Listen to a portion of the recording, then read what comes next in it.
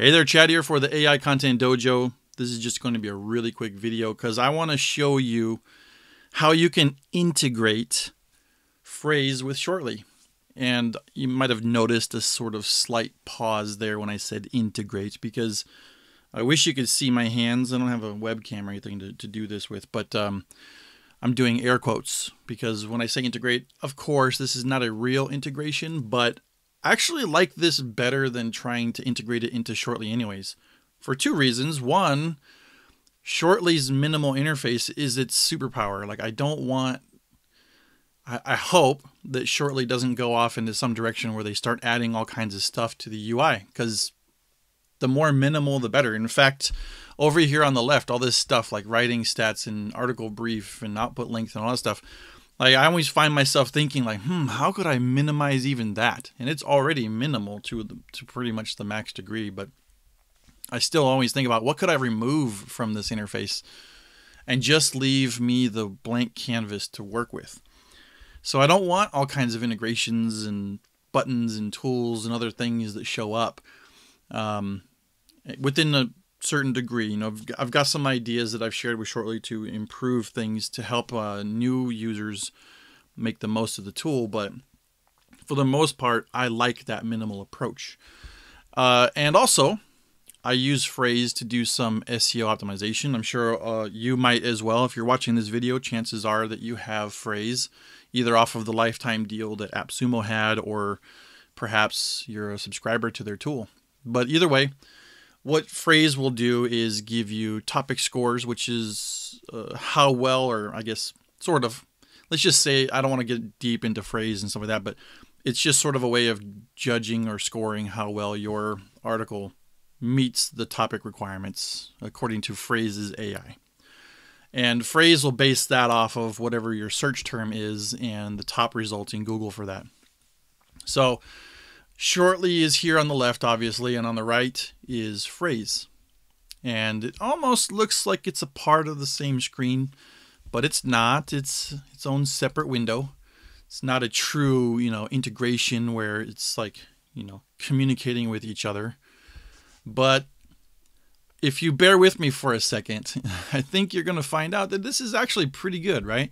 I get to be inside of Shortly. Shortly has to expend no resources at all to try and figure out like ways to make Phrase and Shortly like work together. First, I don't believe Phrase hasn't come out with their API just yet. They've been talking about it for a while, but I don't think it's available for the tools to use anyways. So Shortly would have to do some weird, jury rigging of sorts to try and mimic a sort of integration, similar to how other tools are doing it with some of their SEO add-ons. And I don't really like that.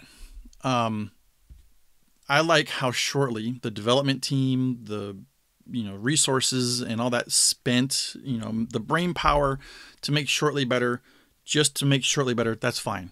I love that. Let Phrase focus on Phrase, let Shortly focus on Shortly, and let both tools be amazing. And here's how you can use it very simply. On the left, of course, Shortly, I've already got my document. This is what I'm writing. This is not a real, I guess I should explain this content. What I'm doing right here, right now, I did this sort of integration test when I was testing some other pro tools that I'm developing that will make Shortly even better. Well, help you use Shortly even better. And in that process, I figured, well, you know what? Let me just start a video and explain how Phrase and Shortly can work together real nicely. Now, of course, I have a nice big, I think it's 32-inch 4K display. And so this works really good for me. On the right here, Phrase, it's just a new document with the term ShortlyAI, which is what the article was. You probably wouldn't target ShortlyAI directly as its own. You probably have some kind of long form or something like that. And if you're familiar with Phrase, you know that they have the topic score here. The yellow bar is the average of what all the other sources sort of meet. So that yellow bar is basically what you want to beat. Of course, you want to get as close to a full green bar here, which is 100%, as you possibly can. Word of advice is if you get pretty close and then you feel like you're really kind of over trying to get to that last, 10 or 20%, I wouldn't worry about it. Chances are that it's not really that necessary anyways. Just be careful of the overused stuff and the in progress, basically. But it means that, you maybe haven't quite used enough of it yet, given the amount of content that you have. And overused is, you're just kind of looking spammy maybe to Google. And so reach that as high a score as you can. But here's what you do.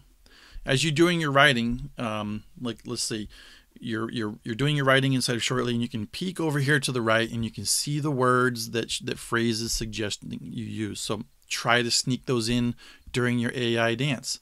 Don't forget that you can flip over to other things like long tail and get longer, you get long tail keywords. So blog posts could appear in here, unlimited text generation, since this is talking about AI, ShortlyAI, long form content villain is one of the other tools on the market. Those types of things, you could easily just start sneaking them in with the AI and writing them in. And then when you're ready to test your score, you just go here, Control A, Control C, or Command A, Command C, and then, whoops, and then you do something stupid and knock it over.